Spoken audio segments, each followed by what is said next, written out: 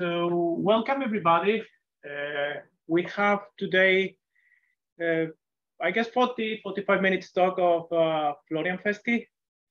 Thank you very much, Florian, for agreeing to give this talk. Actually, Florian was graduated as a computer science in University of Stuttgart in 2006 and has been working since then in Red Hat, so long industry experience. But he's most known in the Makerspace community, FabLab community, by one of his development, his Boxes.py. How are you? But many of the people who has been working in FabLabs environment, Makerspace, especially when you are doing things with the laser cutter, you have used his tool. And well, I guess today he's going to tell you a little bit about how this tool was born, and well, he can tell a little bit of the tool. So thank you very much, and welcome to all.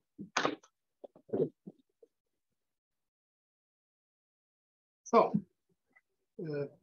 short outline. I want to talk about how the product started. We got here, why do box generator and all. Then I want to go a bit from the first intentions, what to do, to the actual architecture of the tool, not too much in detail, so you won't be Boxes.py programmer after that, but you will get an understanding how the tool works and things, and will maybe understand better why it looks the way it does. So the architecture, user interface, you will get a better understanding why it's the way it is. And then we will look into what has happened the last nearly 10 years that this have been developing this, and we will look at what's going on right now and look at the future, possible future work. So how did this all start? In late 2012, my hackerspace bought a laser cutter. This was a very different time than now. Nowadays, everyone and their mother has a laser cutter. We had to order that from China, and it came in a box. I just want to express my gratitude for hosting this meeting. It was exciting. Thank you very much for hosting. At some point, you have big laser cutter. Marta, Daniela, thank you all for joining this meeting. Some box. And so we did look at the internet and see what is there. It turned out there wasn't that much back then. So we found this is the first box we cut, basically, which Florian saw. It's still on Thingiverse, and it's basically a PostScript file where you can type in some numbers within the PostScript file and the PostScript program, then run it. But it had a couple of problems, and it was very clear that that's not a sustainable way to go to have all of PostScript. So I was looking if there's anything else. And what I was looking for, I want to have a box generator. There should be not just one box, but a whole set of boxes. I had ideas of things I wanted to have. I was very fond of these flex cuts, even if they turned out not to as practical, but they look really, really cool. And there are a few things that are actually useful you can do with them. I, of course, wanted it to be open source, not so much for political reasons, but it's I wanted to have the benefits of open source. It's very obvious. You want to modify that, you want to tinker with it. Just a box generator, you just hit one button and then it does something. It's not that useful because very soon you will run into problems and you want to adjust things. So that's something I really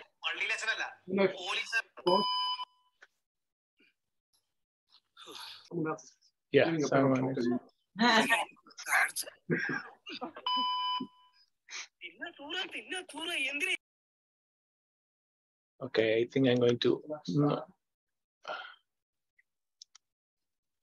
I'm not going to allow to unmute. Thank you.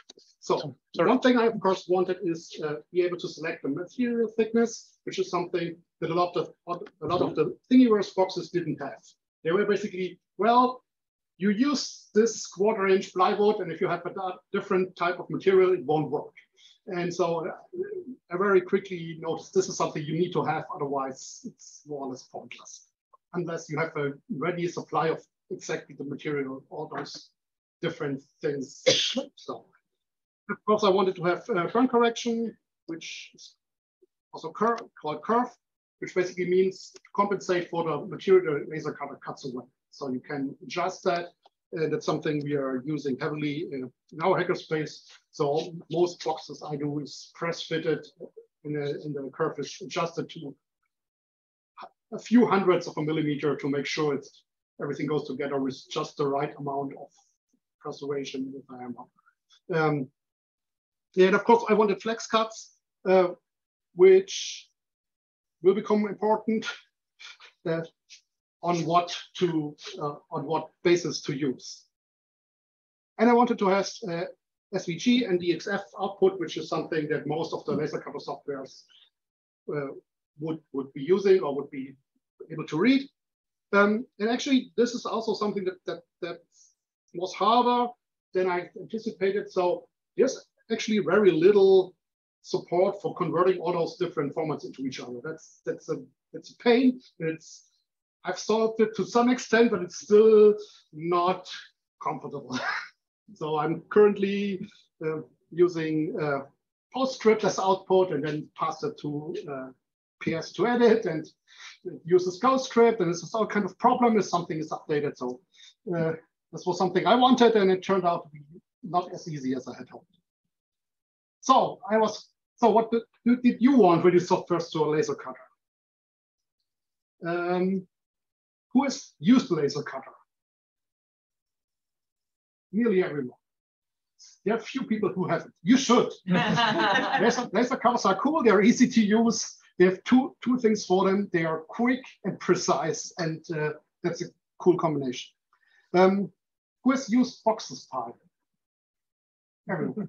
Okay, that's very good because this is not an introduction. So if you want to learn Boxes.py, you have to go elsewhere. There's a help page. You can just click on it. That's what we're doing. Who has used Boxes.py to generate something and then put it together in Inkscape and mingle it and do something else? Okay, this is still 2/3 for those who are not seeing that online. So there's a good amount of use. Very good. Next slide. Sorry. Yep. So then I was looking for solutions. There actually was and still is a pretty good box generator from a German guy, which lives not that far from me in Ulm. But it's a closed source thing, and while I'm a big proponent of open source, I'm not a big proponent of evangelizing. So, and making promises of how future will be great if everything's open source. So I decided not to poke him too much, and both projects still exist. You can still get there. You have to pay a few euros a year, I think, to get theirs, get access to his generator, and you can look at all the stuff he does. He uses also about 50 different models. But that meant I decided that that's not a route for me. I have to look at something else, but it was important for me because I wanted to make sure I'm not like copying that. So this was an intentional thing for me to say, well, I'm not copying other people's work one-to-one. I mean, there's not that much thing you can do. If it's a box, it will be its corners and sides and stuff. So you're limited in what you can do. But I made sure that at least all the details are my own, and I'm not like copying stuff one-to-one. Then I looked into FreeCut, which also has some Python scripting, but back then it was not that stable, and I'm not a CAD cut, so I can't do computer.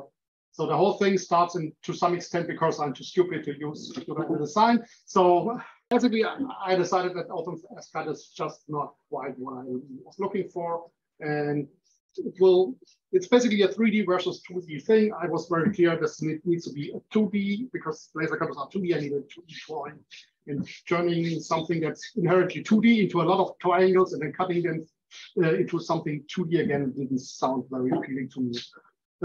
Also, performance on both of these tools, in my opinion, is still not great. It wasn't great back then. And if you start with this flex cut, there are a lot of lines and you want to have things move fluidly. And so I decided to do my own thing. I started Boxes.py, which is the stupidest name ever because you can't get a Paraguayan top-level domain as if you're not there, which is, I should have thought about this earlier, but I did. And I decided to write it in Python because I'm doing this for fun. So there are basically no other options. I was looking quite a while to find a library, and I chose Cairo, which was fine to get started, but turned out to be a bit of a pain. It's from the GNOME project, so I should have been warned, but it was a good way to get started because it could turn the drawing into multiple different formats, which was obviously something I wanted.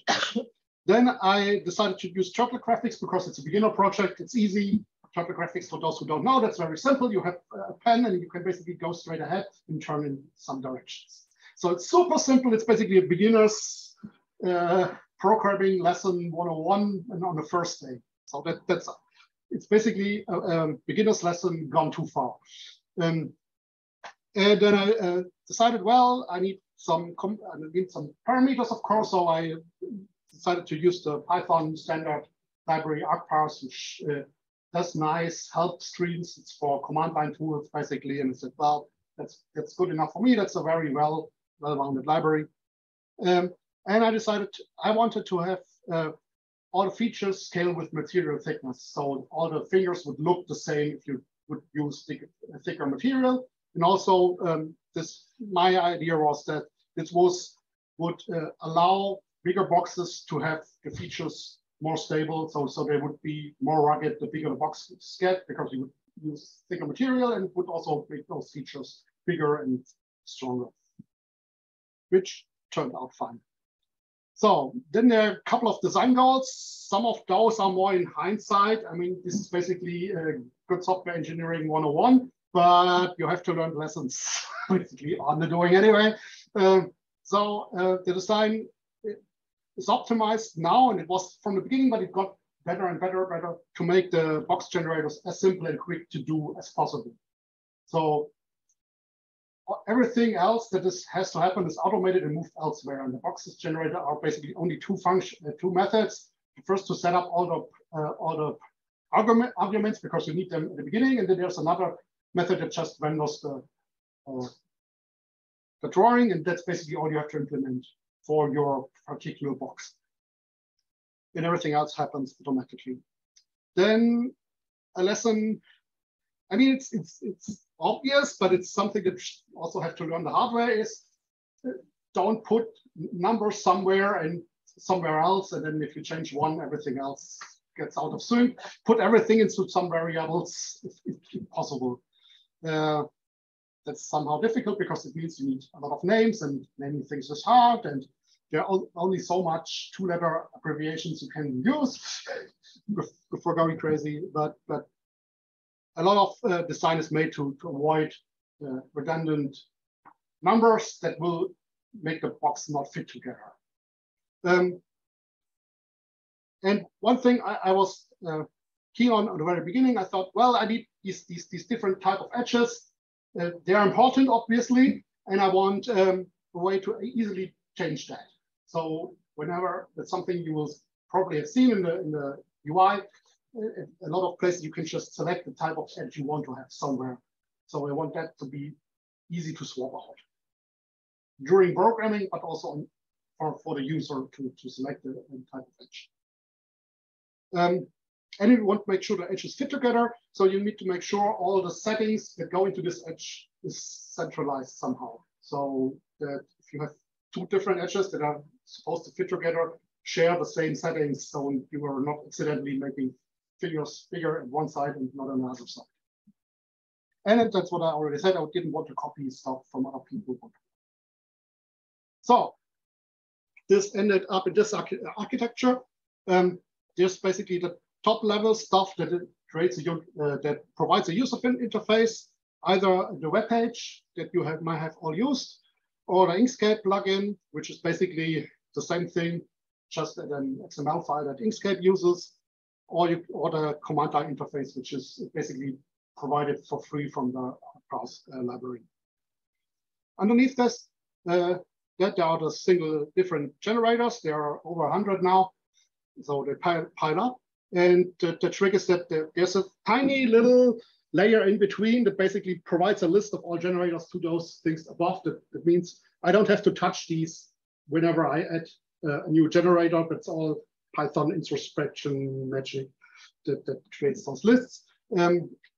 So I basically have just to drop a new file somewhere and it gets added automatically. Underneath the generators, there are the parts. That's something you probably might have had in your hand, basically all those walls. And the trick here is that the parts are basically an abstract shape, and then they are decorated around with the different edges. So there's only one rectangular wall, and you can basically choose whatever edges you want on each side. So there are actually very few parts. A lot of generators do their own, of course, but I think there's only like a handful of parts that are actually in the main library for general use. There's a rectangular wall. There is a wall with rounded edges. There's I don't know if circles, around circle probably counts also. And there's triangular brace, and I think two more. And that's basically it, and everything is built from those. Then there are the edges. I, at the beginning, thought you only need like a handful of those, so I can just assign characters per edge, which was super handy. Turns out that the alphabet actually has very few characters for some reason. I don't know why. So 50 is a small number. If you count 2 times 26. So I'm running out of namespace there. I probably need to clear it up at some point.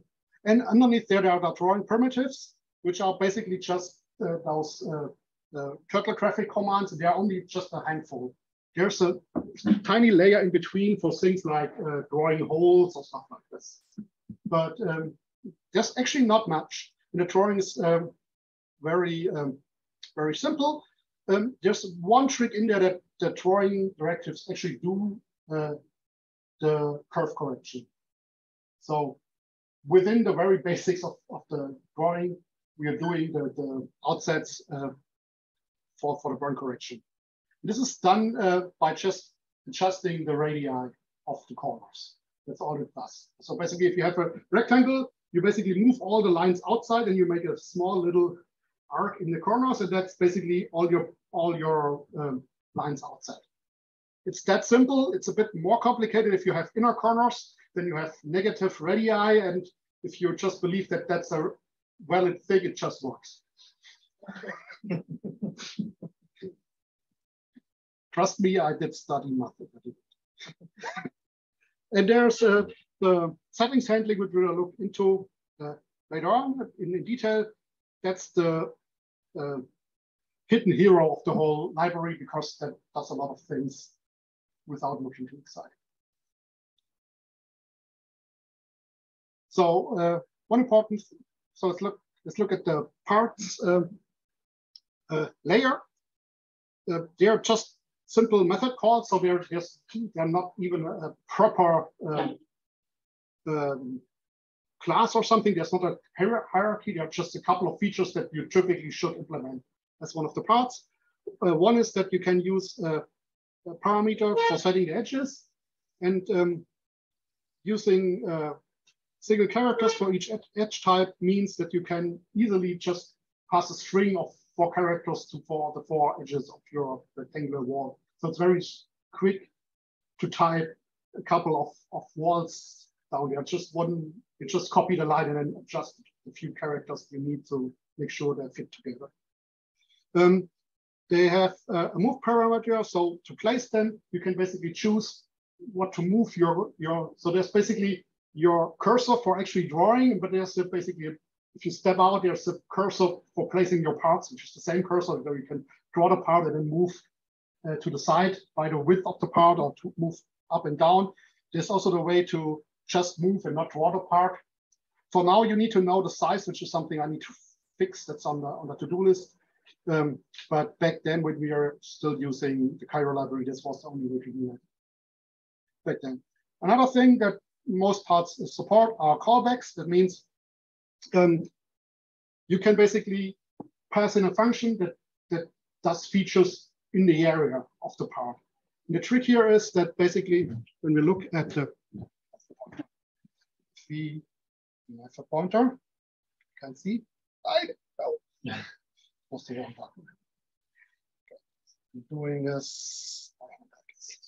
So if you look at this side plate, this is a custom part basically, and the trick with the callback is that there are callbacks for each side basically, and when they are called, the cursor is put in the corner of the inner area, so you don't have to care what type of edge is underneath you. So there's basically a virtual side, and then there's the edges are outside of that typically. And so if I change the edge down below, it doesn't affect this callback. And I can basically choose which side is more convenient to put the holes at the right place. So if I have these two holes that are holding this front plate, I of course use this callback. So I don't have to do any calculations. I just know there's this length, and I probably need to know how long this is, but that's all I need to know. And then can have basically a coordinate system that starts here and looks in this, and I can just say, well, 2 thicknesses up. And so I don't have to deal with all these angles and stuff. I have to deal with the angles to some extent because it's not a really proper graphics library. It's just doing the simple turtle graphics thing. So you need to calculate the angles and stuff like this, but you don't have to do it everywhere.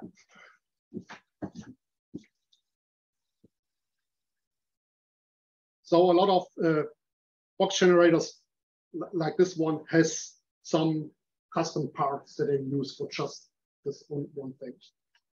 Then we come to edges, which is the workhorse of the library. There's a whole set of them. Now, all those hinges are made of different edges that provide the different types of axles and hinge eyes and stuff like this. They are proper classes because they do know all the things they need to be outset properly and everything is aligned as it should be. The trick here is that they come basically in families that share their own settings class. So there's a settings instance basically for all finger joints. And that's also what you see in a user interface. So that makes sure that they all fit together. And you can basically create another one and have a different set of edges, which is something we will look at soon. Let's see how this works in practice. This is a type tray. I don't know, maybe someone has seen this already and using it on his work desk or his workshop. And it's medium complexity box. I mean, it's a box outside and has partitions inside. And what we actually wanted to have is this, which is this upright, and you can throw all your electronic parts in there. We needed it urgently. This is the first prototype, which is always tiny and cute and cheaper than doing the big thing first and then throwing this away 3 times. And it's basically the same generator. So I took this, copied the file, and then adjusted it to do this. So what do we need to do?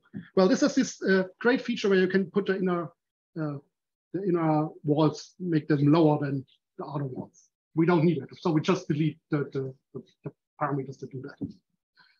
Then we turn it upside down, which we basically ignore because people can turn it upside down themselves. And then we are replacing these edges by a custom edge, which is this one. So this is not a part. This is a rectangular wall, as you can clearly see. And all we did is basically we replaced this straight edge by an edge that has these protrusions. And we cheat. Normally, the edge only gets basically called with the length it's supposed to be, but we pass the sections here. So which is kind of breaking the design of the edge a bit, but we don't care. We just make sure it fits. Then we change those edges, which are these ones, which also were straight. To do that, we are basically copying the settings from those edges and create a new set of finger joint edges that are using this angle. So these are not the same as these, but they're shorter, so they can actually, so they meet here in one line, even even at this angle. So we've changed basically the depth here. We changed these edges, and we changed these edges, and then all we need is add these pieces, which are obviously also rectangles, and which get those additional finger holes, and be done with it. That's all you need to do. So this was done actually pretty quickly. So people were complaining we need to tidy up the electronics corner, and it was done in, I don't know, half an hour to just sit down, code in, do the first test cuts, because for some reason, if you don't cut it, it doesn't fit. I don't know why. There's some law, and that's how it's done.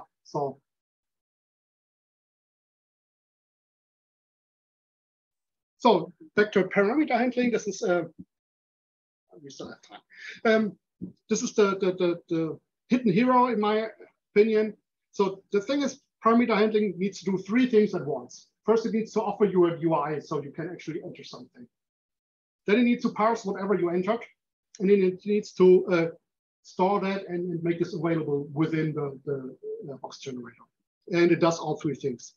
And I started with argparse, and it allows to do groups, which is basically the groups you see in the UI.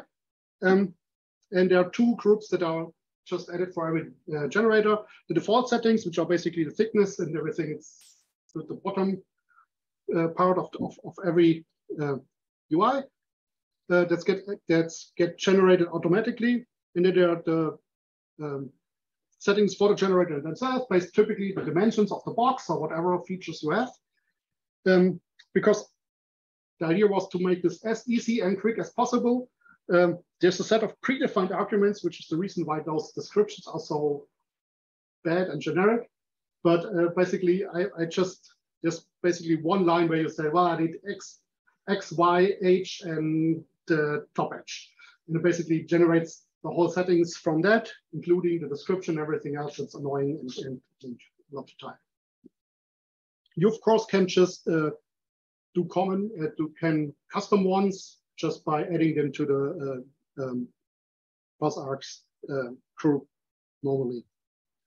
And then there's the setting for edges, and this is done in two pieces. There are separate classes that store them, because we need a class later on to make sure that the edge objects have something to refer to. But they also generate the parse arcs groups. So basically, if you want to add the settings for example, finger joints into some generator, it's one line basically to say, well, I need those settings, and the settings class generates all those parse arcs, the whole parse arcs groups with all the details, including the different options and data types and everything. And on the way back, when the parameters are parsed, those are actually generated. So it also there's code that generates those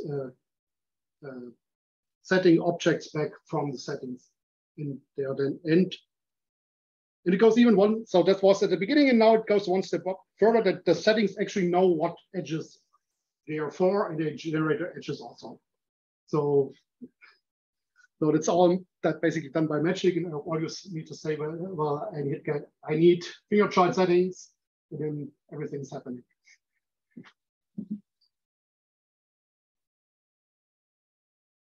So that's basically the overall architecture. with what I started or what developed overall. And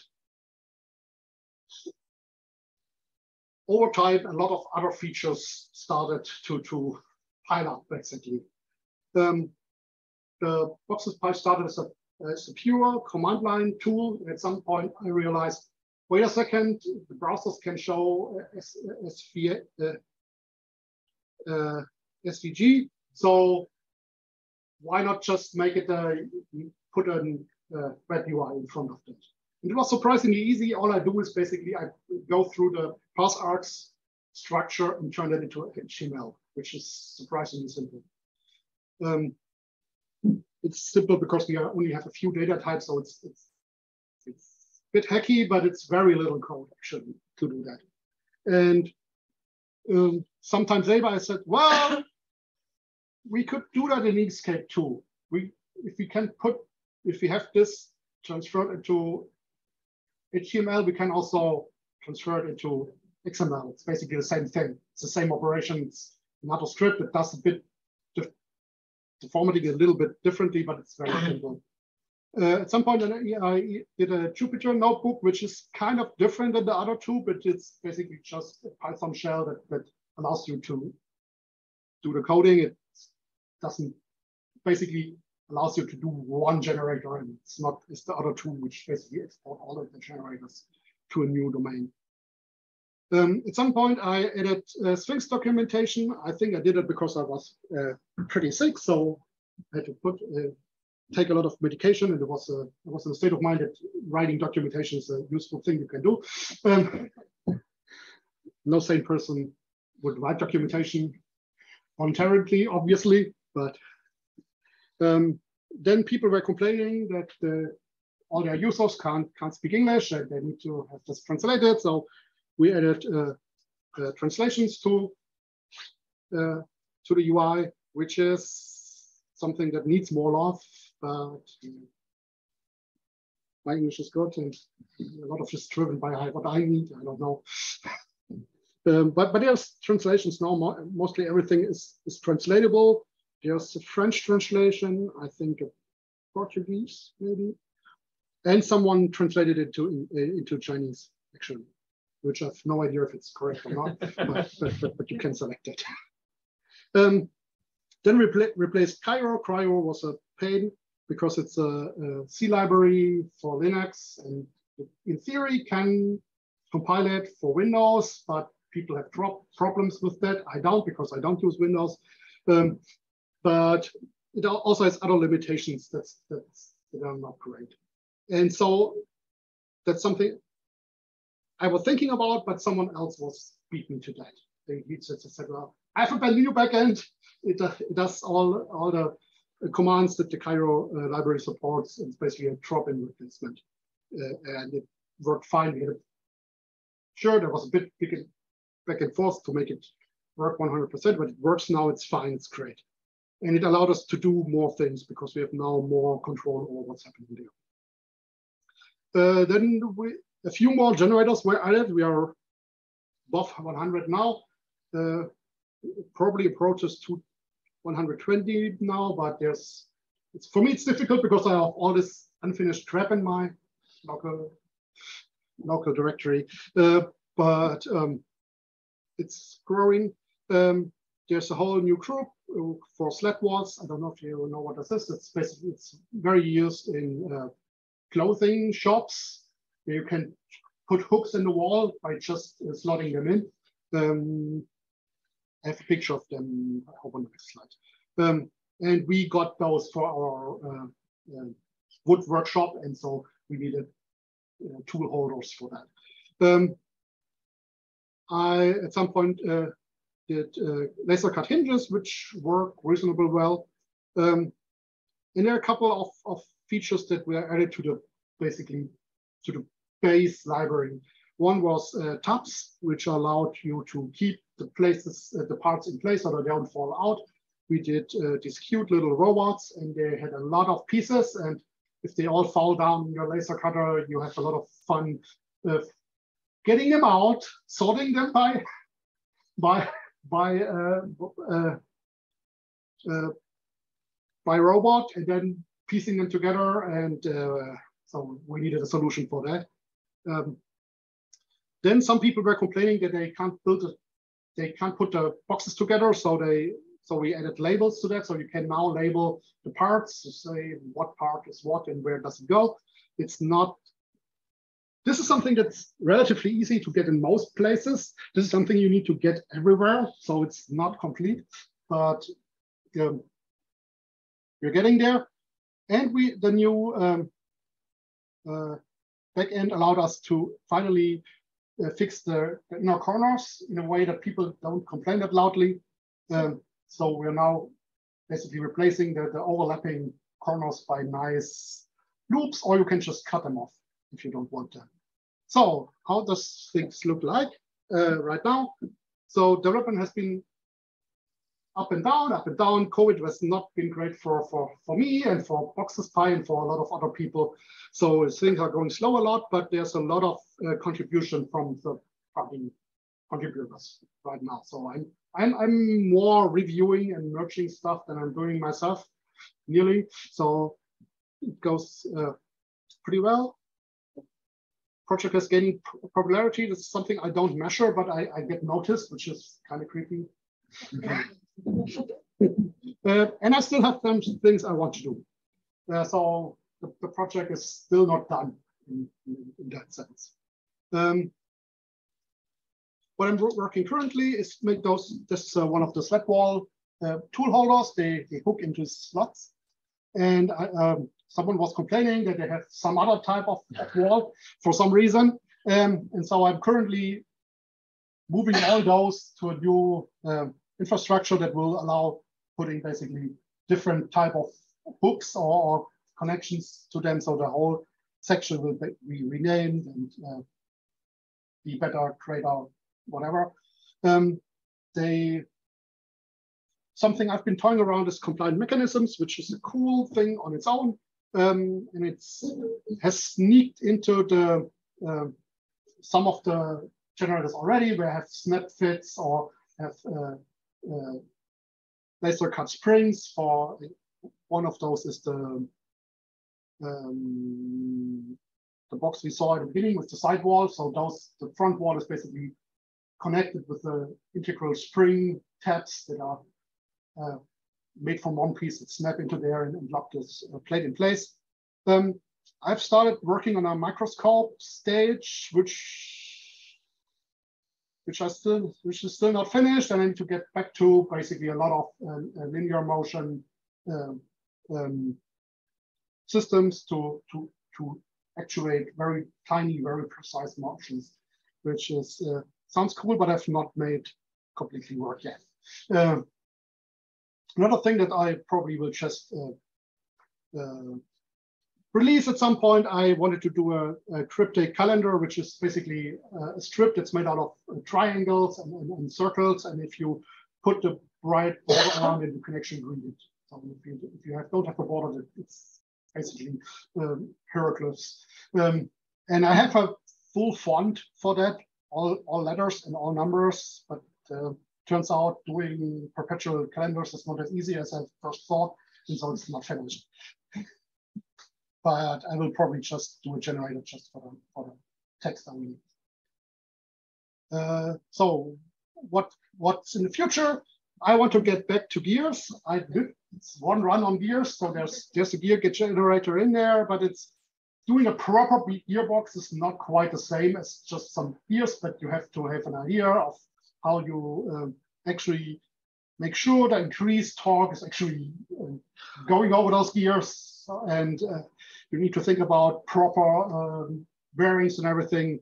So I've not done that. One thing I want to do is reuse generators and others, so you can actually have full assembly of things. Like you have a rack and you can have drawers in them.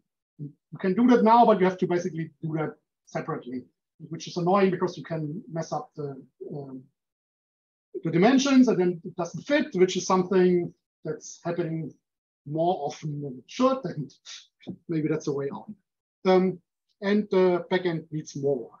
It's basically currently a drop-in replacement for libcairo, and we could do more things like not needing to calculate sizes of parts and stuff like this if we put more work into that. Knobs and latches is on the long list. That's missing for some reason. All the boxes don't have them, and that's kind of bad. One thing I have, I've actually started, but it's more of an idea than a finished thing, is to have callbacks for the whole box, so you can basically put a feature on a box like a latch to say, well, if I have a latch, I need holes here, I need holes here, I need something on the sides, and you basically can apply the whole package in one box, in one thing, and we'll see how this goes. And of course, one plan is to further grow the community, which means I need to update my Hackaday.io page at some point, which I haven't done before.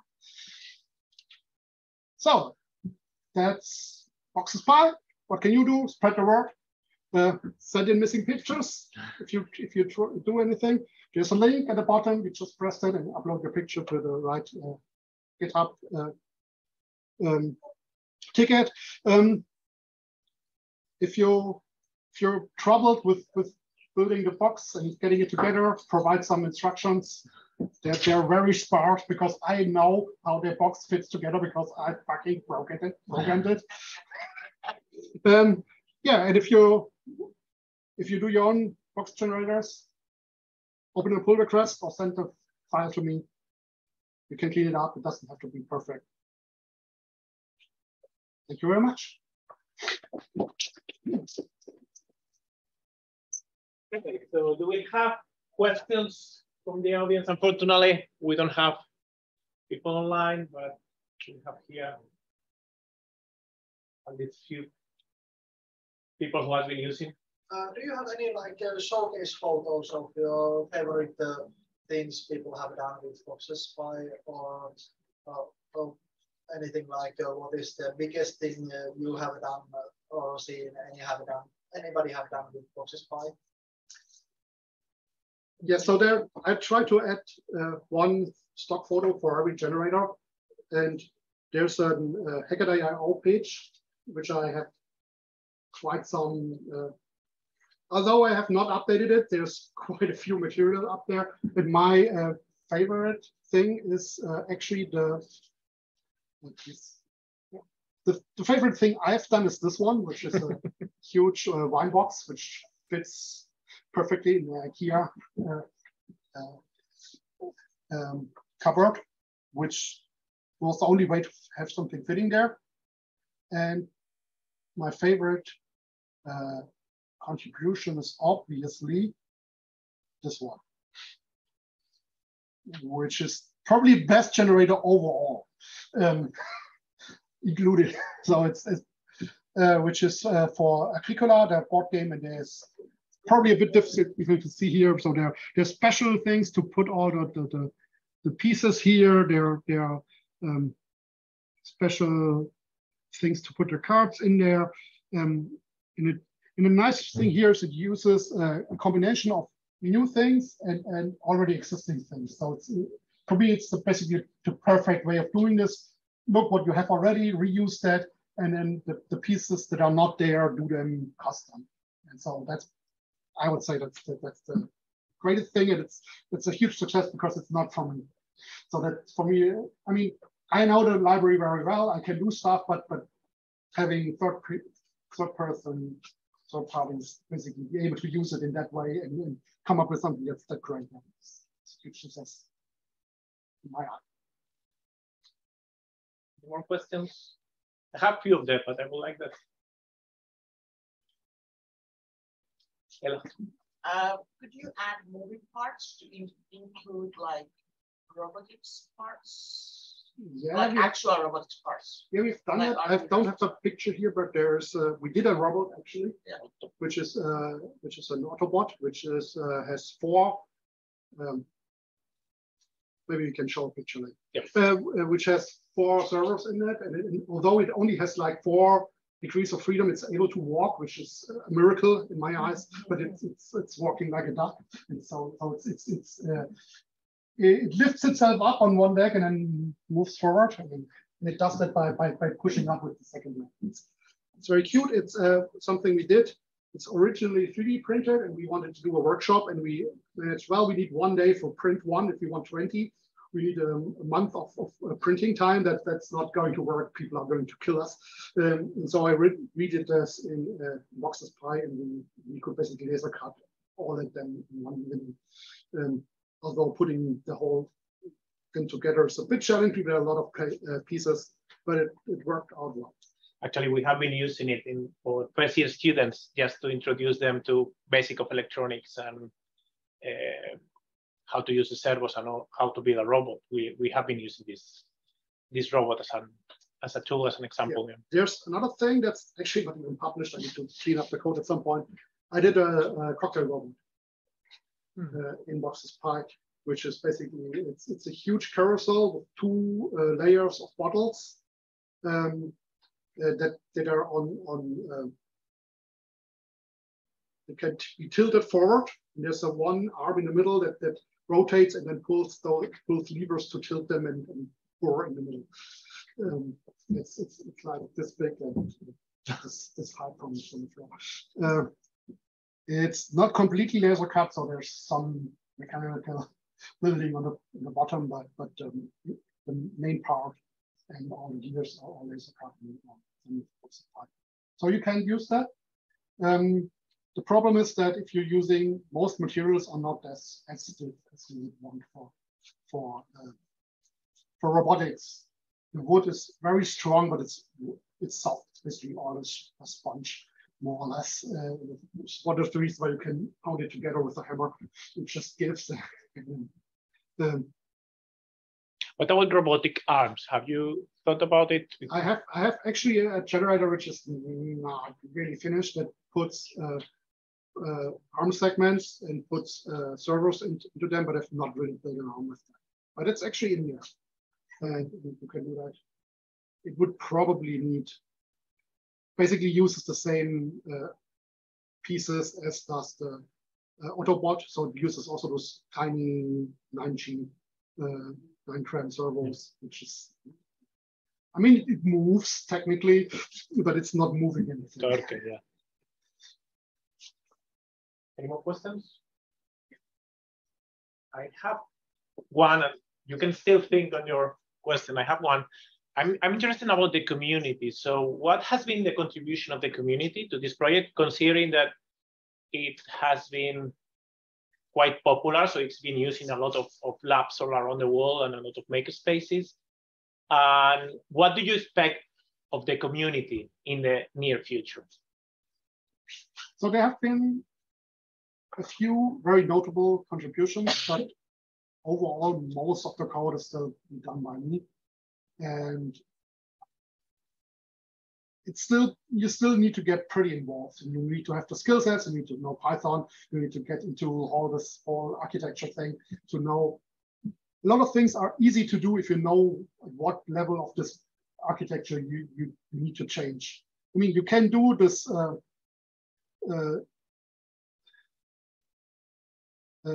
you can do this, of course, the other way. You can make custom pieces for all of this, and it will be much more code. It will be much more complicated. It will need much more time to get this done. So it helps if you have the right understanding on how the library works. But there are a couple of generators that have been contributed.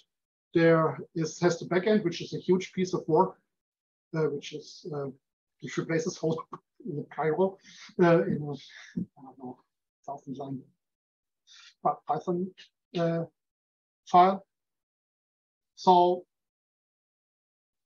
I think a lot of people are overestimating what community contribution can do for an open source project. And if you're realistic in how most projects work, you have to be prepared to do the very most of the work your own.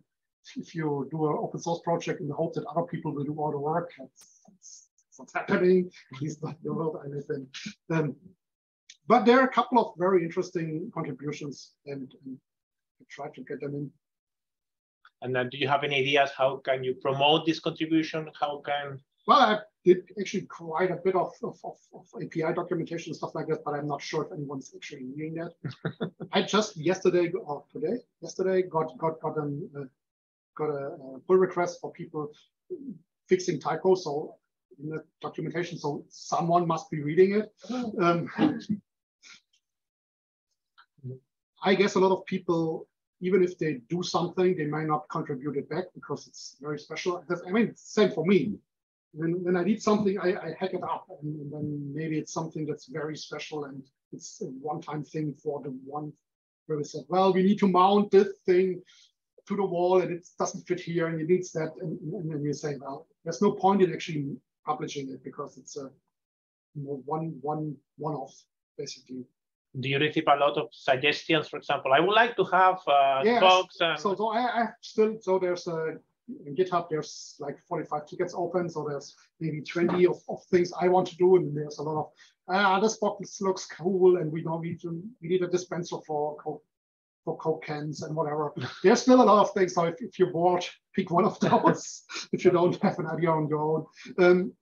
Yeah, there's still people request stuff. I need to, but for me, it's a hobby thing and depends on how much time. It's not my only hobby. So, so. Well, actually, your hobbies are reflected in the tools that you have there. And so, at some point, I might pick something and implement it if I feel like it. And I've done it, but there's some stuff that's still open after a year or two. Any other questions? Another one for me. So what about the ideas? So how do you get ideas? It's just that you are at home at some point. Okay, I would like to have this wine closet or whatever. So where do you get the ideas? They're not ideas, they're needs. They are needs, okay. So this is a lot driven by, I need something and it's not there yet. So in this case, I needed it. Yeah, or someone else needed it. But where did it come there? Or I don't remember because I was with this in the beginning. Where did it come the initial idea? Okay, I need to build a box and I need to build a system to create boxes. So where did this idea come from? Well, I think it's a natural thing. If you have a hackerspace, you need to store stuff. And it also was basically the first thing we were playing around with the laser cutter. It's basically a natural, I don't know, it's a natural thing for me at least. If you have a laser cutter, you need boxes. For some, their boxes is one thing, the other thing is hours for some reasons. I don't understand it. If you have a laser cutter, hours appear suddenly for some reason, and boxes. And it's just the way the world is. I don't know if this works the same way here. Yeah, somehow, yeah. Keychains also, it's especially for kids. So we need to create some kind of system also for keychains. But starting to make a boxes that really fit to each other without any extra, like anything like what are those things you get from the store? Screws or yeah, hinges. Natural, just to print the walls, and then start screwing. Yeah, we are doing that doesn't need them. It doesn't need it. I think that's the creative. Yeah, that's the thing. That's also one of the reasons why I have these laser cut hinges. I mean, they are not as good as metal hinges, obviously, but they're easier to assemble than metal hinges, which are a pain if you want to screw them in and they're tiny and whatever. And you need to have the hinges. And if you don't have the hinges, you need to drive somewhere or wait until shops open again and stuff like this, or on Amazon and wait a day. And everything you can cut out right away, you have. It's there.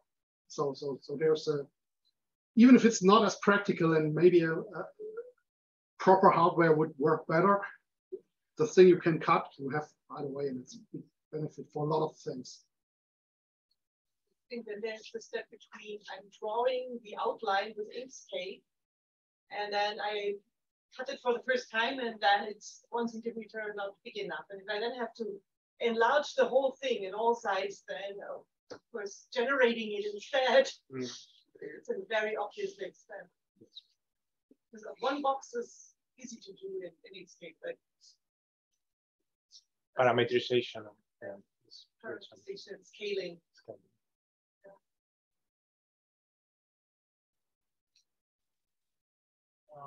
Any question? Last one for me. How do you see this Boxes.py in 10 years' time?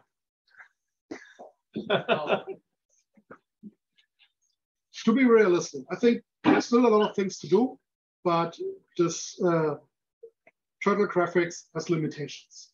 And a few of the things I've done run into them because you don't have a proper graphics library that does all the math for you. So making complicated shades is not something that the library really does well. So it really thinks inside the box in that way. It likes right angles and stuff. You can have a few other angles, but you won't do a lot of complicated things. I want to push it a bit more into mechanisms and machines and stuff like this. I've done a rotary attachment for the laser cutter and stuff, but it's also 2 boxes and a stepper motor and a few rollers, so it's not complicated. And so I want to see more of this compliant mechanism stuff, so more snap fits, more bending, and more integral springs. There's still a lot of things to do in that area that I think is interesting. And maybe at some point, someone with artistic talent may improve some of them, because I'm doing this because my artistic talent is enough for rectangular boxes. And so I stick to what I can do. So any ideas? What would you like to have in Boxes.py? Do you have any suggestion for him? Now is your chance. No? Well, we will think about it, and perhaps we will send you an email. So, Florian, thank you very much. It has been, I'm going to feel also strange. It has been really nice to have you here.